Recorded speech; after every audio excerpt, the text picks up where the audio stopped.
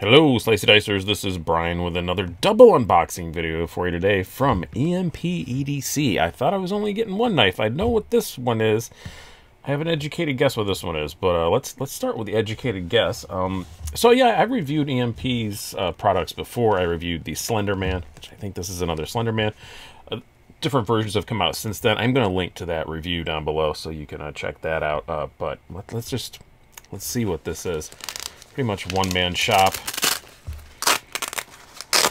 This looks like the same faux carbon, very thickly padded thing. Yep, it is a Slenderman. Ooh, it's blue. It is blue. This is one of the new ones. I think they changed the blade steel. I can't remember the blade shape on these new ones. I can't remember if it is a Warney or a Tanto, whatever you want to say. I like that very electric blue, though. That is very, very bright blue. Black hardware, black clip. Ooh, not black blade, though. Very glad to see that. And it is the Tanto. Pretty cool. I like these. They're very appropriately named Slender. They look like OTF letter openers, but I did find it to be fairly useful EDC. Again, the review is linked down below. And it is S35VN, so it is one of the upgraded ones. It's cool. And it's a serial number 69. Noise. There's a little story behind that. The last one I reviewed, I wanted number 69, but these are made overseas, and they all get quality checked and assembled here. And there was a pretty good scratch on old serial number 69, and he didn't want it in videos, so he sent me, I think it was 77 or something instead. But got my 69 now because I am a man-child, and I wanted it. So it's cool. Didn't know he was sending this, though. Action's really good on these. These are cool, but again, I'm not going to go through stats or anything because I'm just going to link to the previous review I did down below. It's just better steel and different blade shape. My last one was a Warncliffe. So, excuse me. All right, let's get going with the main event. I know this is a Nymble. Now, this is a full titanium frame lock made by QSP. Comes in a couple different color configurations. I have zero idea which one this is. They are not available right now. They're going to drop in a couple of weeks. So this is a little teaser, and I'm going to link to their site down below so you can keep an eye out for when these drop. And I will be sure to do an actual proper review. I'll probably put it up the day they drop, or the day before, probably the night before they drop, so that if you guys want one, you can go get one. This was, by the way, these go for about 160 bucks. I think that was the D2 one, though. I'm not quite sure what the S35VN one goes for, but I think it's the same. I'm not really positive. These are $279. So, made by QSP, pretty good OEM. But let's get it open so you can see it. Lots of stickers, as usual, for them. Nymble frame lock, M390. Oh, you can't see that. Date of birth, June 2021. Serial number 4. First production. Lots of stickers. They always make it rain with the stickers. So yeah, this is the more plain option. There's also a frag milled pattern that's kind of a distressed black finish. Those are pretty cool as well. But let's get this out. I apologize, lost my voice. I was working last night, and my voice is not so hot today. All right, here we go. I really like the look of this. Yeah, I like it even more when it's open. You will see when I open it up here in a second. Everything is very smooth and well done. That's serial number 4 on the back. Nice blue backspacer. Very cool blue pocket clip. I like this a lot. Also, you can get it with a Moku tie. It's a bit more.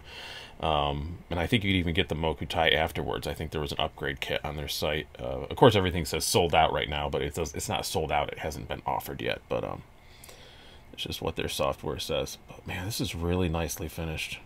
QSP does such a good job. If I was to have my own knife made, I would look very seriously at QSP, I think. Been very impressed with their stuff lately.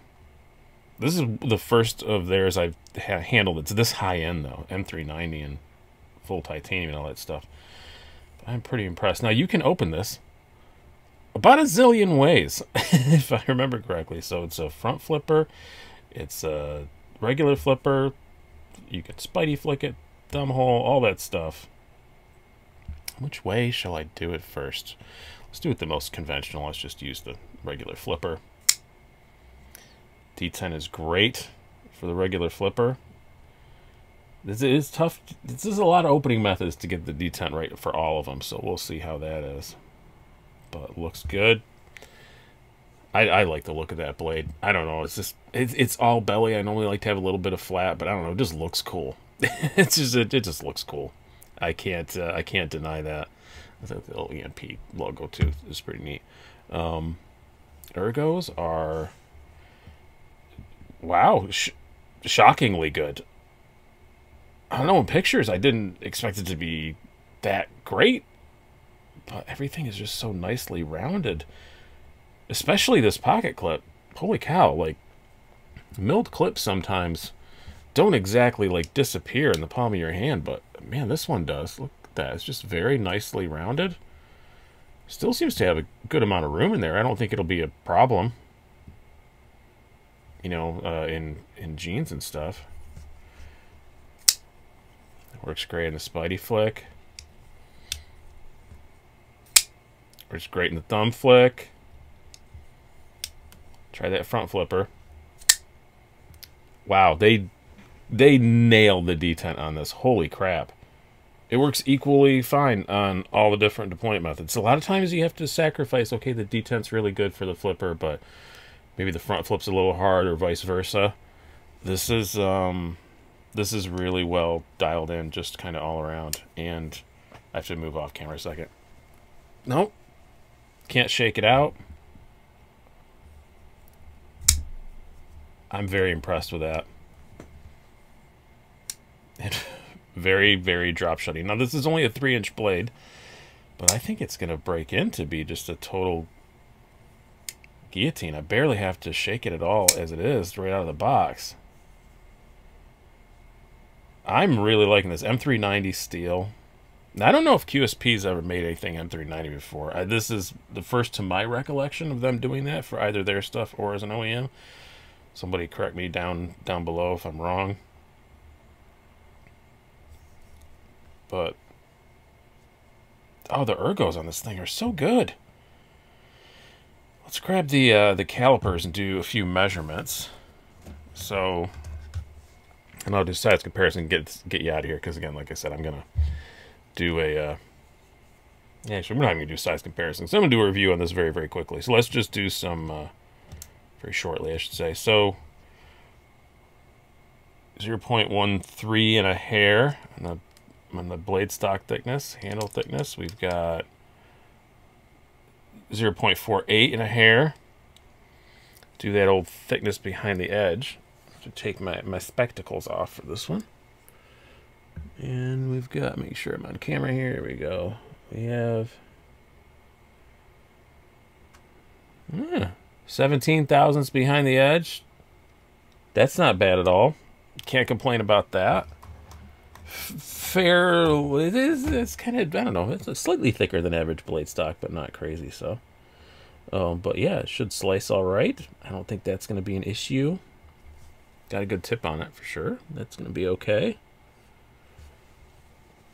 Now let's bring out the scales and see what this weighs, because I know looking at their stats, this is one thing that if there's going to be one downside to this, it's probably going to be this. Hello, it says on my scale, greeting me like no one else does, and yeah, 3.75 ounces. That's even more than they say. They claim 3.65, so it's not potato. It's not a huge deal, but yeah, it's a bit heavy for a knife this size for a 3-inch blade knife, but it is full titanium. But is it milled out? I didn't look at that. Yeah, there's some significant milling in there. Oh, it's come across in the camera. But, I'm kind of surprised it weighs that much. Must be this back spacer and that pocket clip. That is a significant amount of titanium, so that could be part of it. But, oh, I'm really impressed with the ergonomics on this. Holy crap.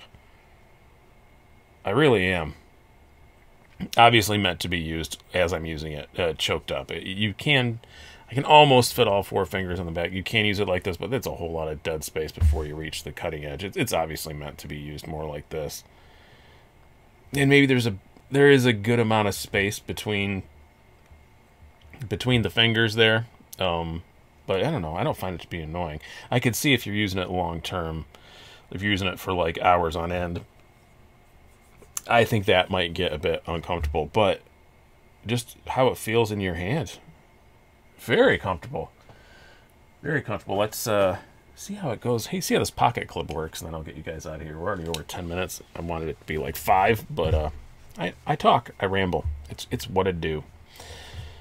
So ramp's pretty good. You slides right over. Ye old Levi's. Not bad at all.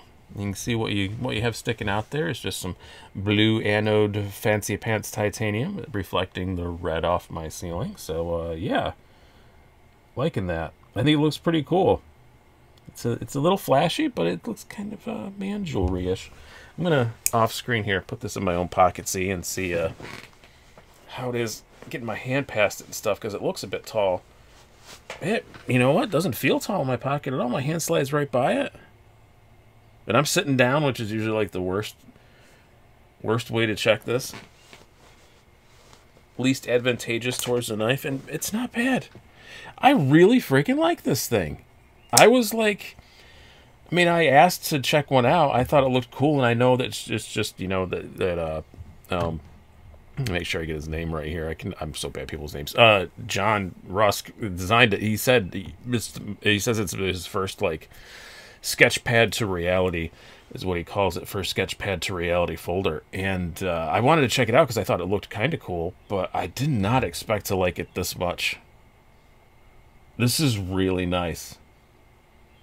And $279, it feels like every bit of $279 to me. It really does.